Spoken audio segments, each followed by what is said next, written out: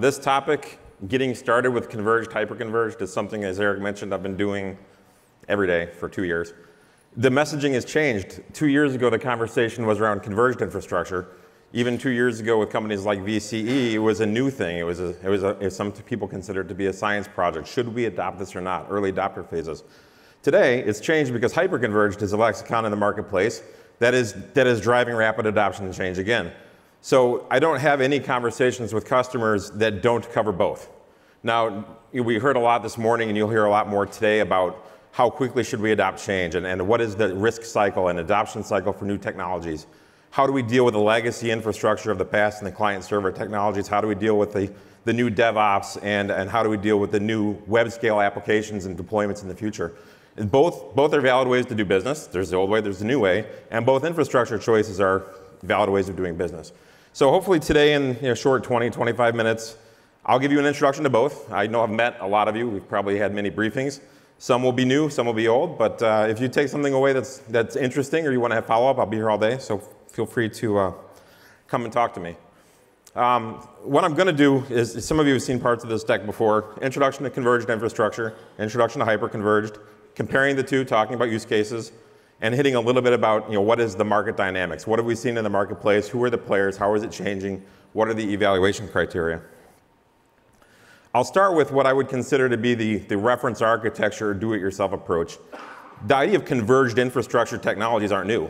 Blade servers, modular storage systems, fiber channel over Ethernet. These are independent technologies, independent convergence of technologies, throw the hypervisor on top, that everybody's been doing. Server teams have been running Blades and VMware. Network teams have been trying to move networking forward, whether it's 10 gig, 40 gig into the future. Modular storage systems continue to evolve. Clarion Symmetrics, other arrays back in the 1990s, to all flash arrays and things we're doing today. Those are all converged infrastructure pieces, but those parts only take you so far.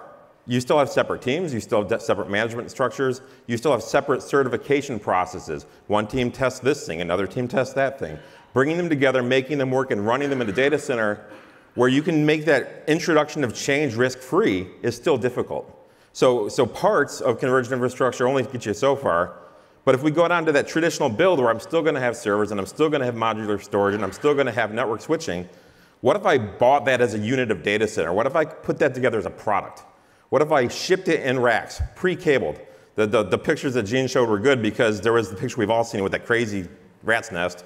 And then he showed that picture that showed a whole lot of cabling in the back of some racks that was built nicely. What if we got rid of most of that cabling in racks that were built nicely and it showed up in your data center that way? So from a value perspective, the value you're trying to create is in the DevOps space, not in the cabling space. And if we can buy the infrastructure and have it just show up as a unit of data center that can scale independent vectors of storage and compute, and then I can put management systems around it that actually don't run on the same platform that are running my data. Hey, let's separate the management plane from the data plane. That seems like a great way to ensure availability. If there's something wrong, and I need to bring the developers in, or I need to bring the DevOps people, or the ops people, or the information security people to look at a problem, and there's a performance issue, put my management tool somewhere else than what is having the performance issue. These are tenets of the design of a converged infrastructure solution. What's probably more critical, this is all fun, it's good for that upfront value prop, but the ongoing lifecycle management, single vendor support for an entire stack. How about somebody testing all of the code changes for you, testing interoperability, telling you when it's safe to go to vSphere 6? Because vSphere 6 is now certified and tested to work with every other component in this product.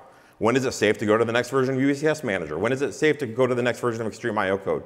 These are things that you would typically see in a converged infrastructure product that if you rolled your own, or if you used a reference architecture, your team, your administrators are responsible for that. I'm not saying you can't do it, but is it what you want to do? Eric mentioned career evolution and change. If I'm trying to define value for my business, and I'm trying to introduce the rate of change that Gene demonstrated that the big companies are doing, whether they're unicorns or the horses or the thoroughbreds, you can't do that if you're spending your time reading hardware compatibility lists and building test labs and testing physical connectivity of hardware. And if I upgrade this code, will it break this thing over here? There's other people that do it better, and that's an offering that you get with converged infrastructure. Now, this conversation, 3 years ago, early adopter phase, if I was going to throw up the bell curve, I would say it's now into rapid adoption. I see a whole lot of this ahead. a head's business plan or a business model around helping people with data center, and that second pillar of the head innovation framework that Eric showed, we don't do a lot of storage refreshes. We don't do a lot of server refreshes. That's kind of an old way of doing business. Converged infrastructure seems to be where most things are going, because with the flexibility of today's offerings, we can do that. But what we're seeing now is a kind of a change, a disruptive change coming into the industry that is making people like VCE sit up and take notice and launch their own products in the space, is this idea of hyper-converged infrastructure.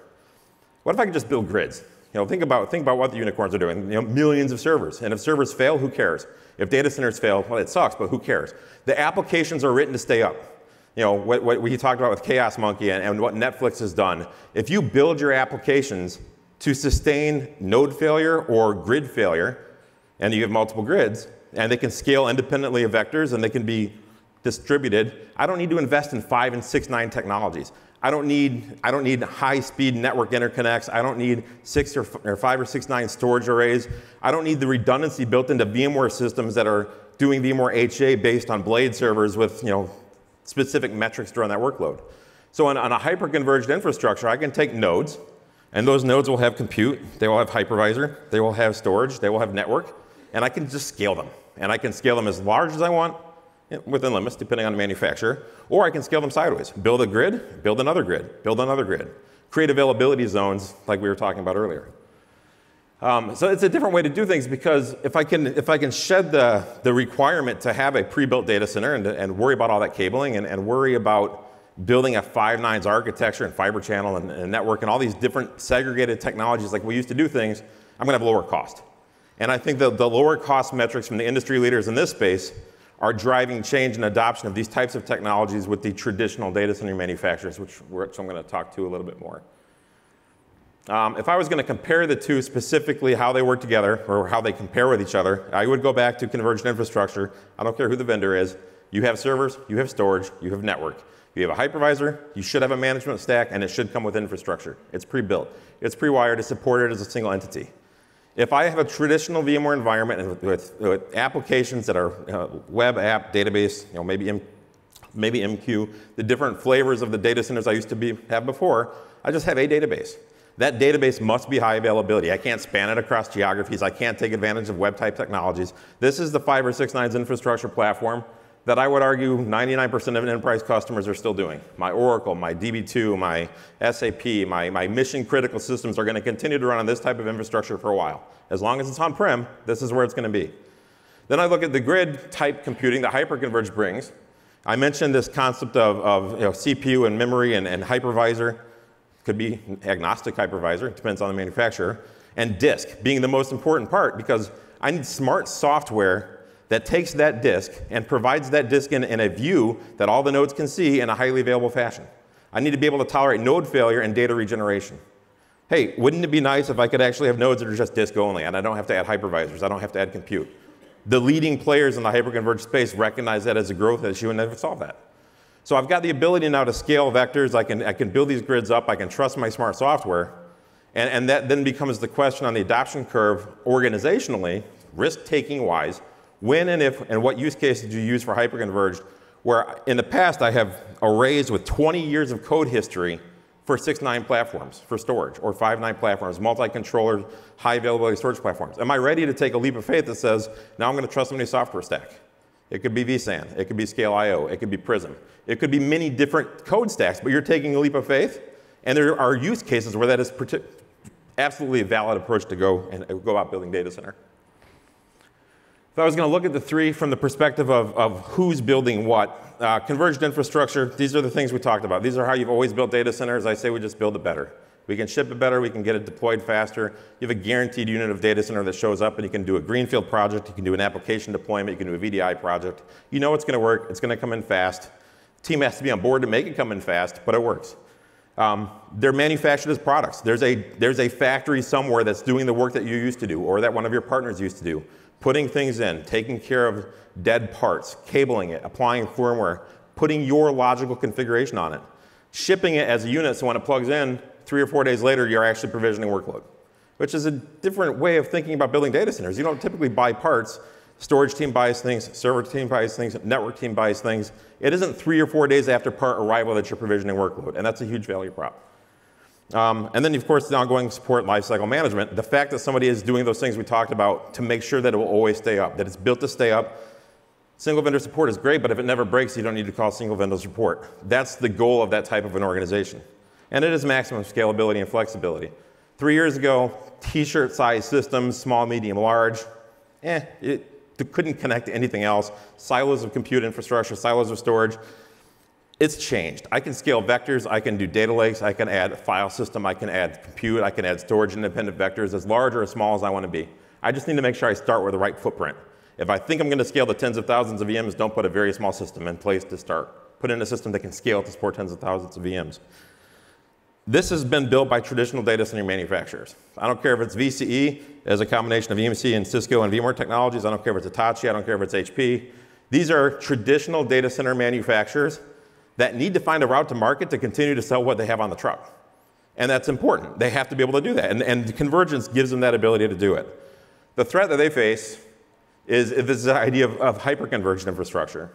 And I think about the defining factors. If it's a grid of compute, how am I going to provide high availability across a grid of compute? It's the smart software that matters. It's a software-defined data center on commodity hardware. Eric mentioned hardware just gets cheaper and cheaper. That's the point. Don't worry about the hardware, just worry about the software that's taking advantage of it. And that is the magic sauce, whether it's any of the Nutanix or vSAN or what VCE is doing with VX Racks. If the software is built to work, then the hardware can just be commodity. And that node-based approach at low-end scale is much cheaper than converged infrastructure. And that's a problem for the traditional data center manufacturers. You still get some of the same things you'd get. You typically get single vendor support. There's some questions on OEMing of hypervisor software or not, or companies creating their own hypervisors to be able to provide that single vendor support. You get things like the ability to move much more quickly. If a converged infrastructure could be in your data center in 45 days, a hyperconverged infrastructure could be in your data center in 3 days. And it could be provisioning workload in a day after that. Different vectors, different use cases, but there's different rationale to make those decisions. A year and a half ago when we talked about hyperconverged, we really looked at it as a market disruptor. These are startup companies that are saying this old way of doing business isn't going to work anymore. And we can be cheaper, better, faster, more agile than even the VCEs or the converged infrastructure players of the world. I think what really validated that approach, because we weren't talking about it a lot 18 months ago, what really validated the hyperconverged approach was VMware. VMware vSAN technology has been around. Nobody was really adopting it. It had more issues than not. You go to Google and you search, and it was about outages because people were picking the wrong SCSI controllers, or they didn't have cache, or something else. When VMware launched Evo Rail as a product concept at VMware last year, that said this is a legitimate marketplace. We're going to have hardware commodity providers provide a platform to run a better working version of vSAN. And of course, it's dedicated to VMware, and that's what it does. But that was the start. And then you saw EMC with vSpecs Blue, and you saw 12 or 13 other manufacturers build Evo Rail products. That was probably good for Nutanix, because now there's industry recognition that this is a valid approach. The thing I find most interesting is that EMC World this year, VCE launched VX Rack.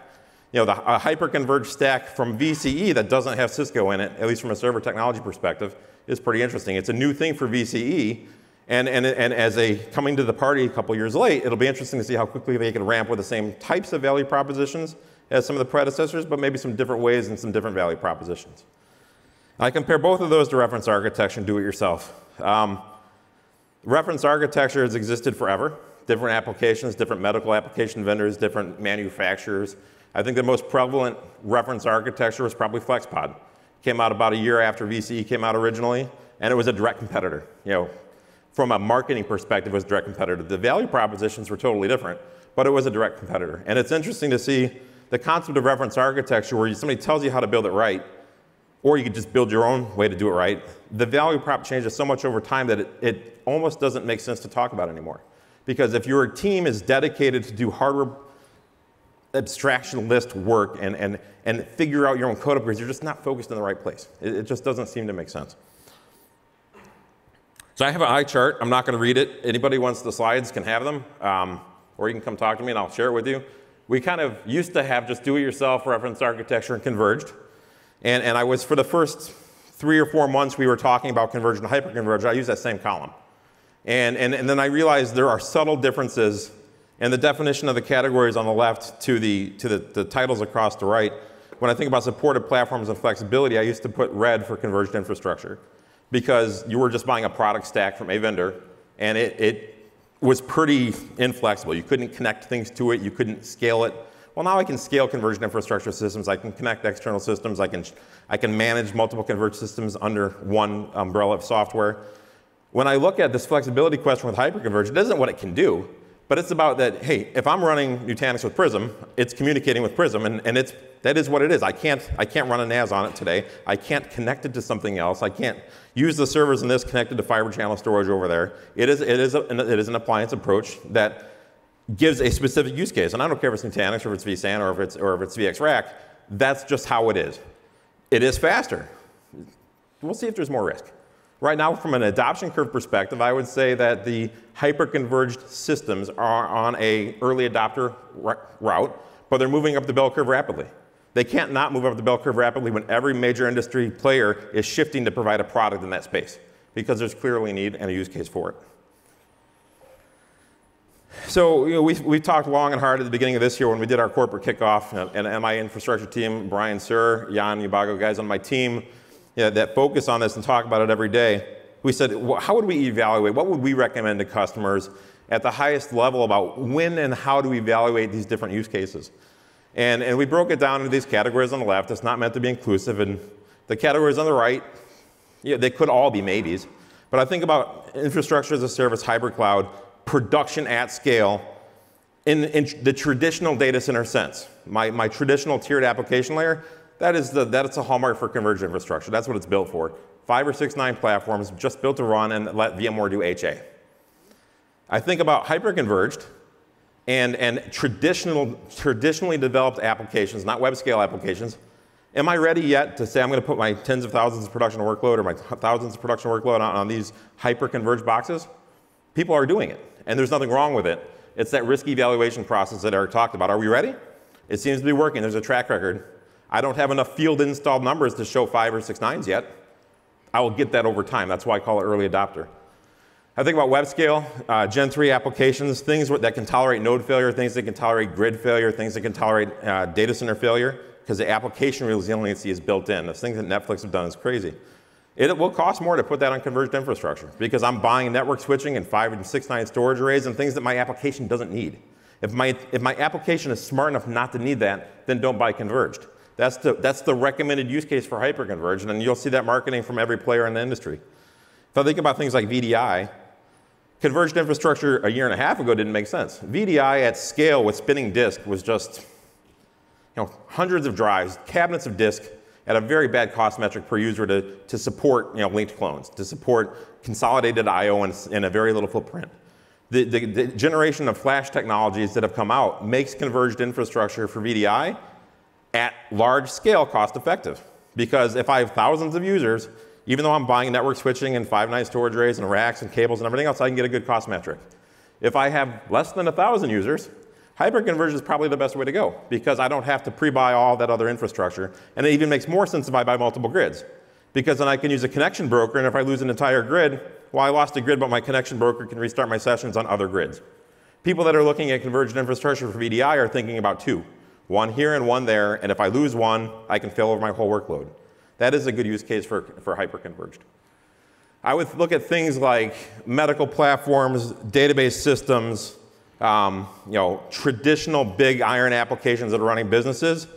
You're going to architect those to run based on specific specifications. We do a lot of SAP work, and we have to follow a lot of rules. We do a lot of Epic healthcare work, and we have to follow a lot of rules. The people here that work in healthcare know what that's all about. They require certified platforms. Certification for hyperconverged is coming. In some cases it's there, in some cases it's not. Early adopters will buck the system and say, I'm just going to go ahead and run my system here if I want to. And that will cause adoption and certification to happen, but it's not quite there yet. It's too early. I think about the next 2 categories, legal vertical. If I have really high-powered databases that need a lot of I/O, and then I need petabytes of file storage, hyperconverged isn't a NAS. Somebody might write a NAS head for a hyperconverged box, but I'd rather trust people that have been writing NAS code for 15 years than somebody writing a new NAS code that's never been tested before for a large mission-critical scale. And unless I'm going to run Windows file servers as my file shares at hundreds of them to get to scale, it doesn't make sense to put it on hyperconverged. Or maybe I use hyperconverged with a NAS on the side, which we've kind of positioned a couple times.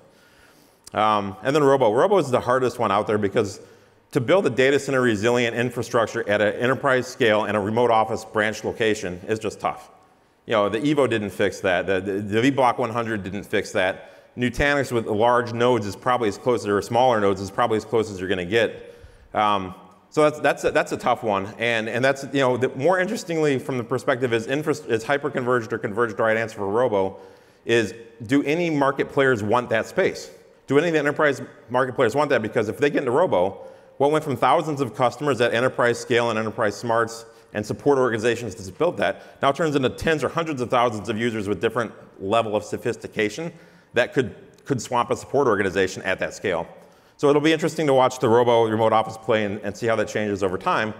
But this is kind of a traditional approach to evaluating both, and I think this will continue to be updated probably every 3 months or more frequently as use cases adopt and technologies are adopted. I wasn't going to talk about use cases for converged because it's a typical data center. I think most people know those. I just wanted to throw this one slide up that showed a couple ideas for how you could use hyperconverged. And again, it's a concept of nodes with smart software. It doesn't necessarily matter who. Each one has a different value proposition. The players that have been in the market for a long time have a mature code base, and they have a value proposition that built over time on how they do things. The players that are coming into the market have been able to see other people work for 3 or 4 years on how to get it done and come in right out of the gate hot with same or better features, with different intelligent software sets, with different use cases. But I think that web-based application, that broker-based VDI systems, that Gen 3 application cloud-ready systems, you're going to be able to show your CIOs and your CEOs that are reading the magazines about Azure and Amazon and everybody else, I can build a cloud-scale application across data centers cheaper than going outside. And your security people will probably like that, and there's less contracts and other things, so that's a pretty good use case. The remote office, branch office, the non-production virtualization platform, I think those are all things we can talk about today. I don't know how far down the road you're going to go on completely virtualizing your production data centers on hyperconverged yet. So I got a couple minutes left. This is a slide that I kind of use as a history slide to kind of talk about the evolution of converged and hyperconverged. I'm not going to spend a lot of time on it. I'll say this. I think from analyzing the marketplace, VCE has clear market lead. There are other people that have shipping converged infrastructure proxies, Hitachi and HP. The IBM story is interesting, this Lenovo thing, and everybody's trying to work with Cisco now. So, HP is working with Cisco for switching, Hitachi is working with Cisco for servers, which puts them down to the reference architecture.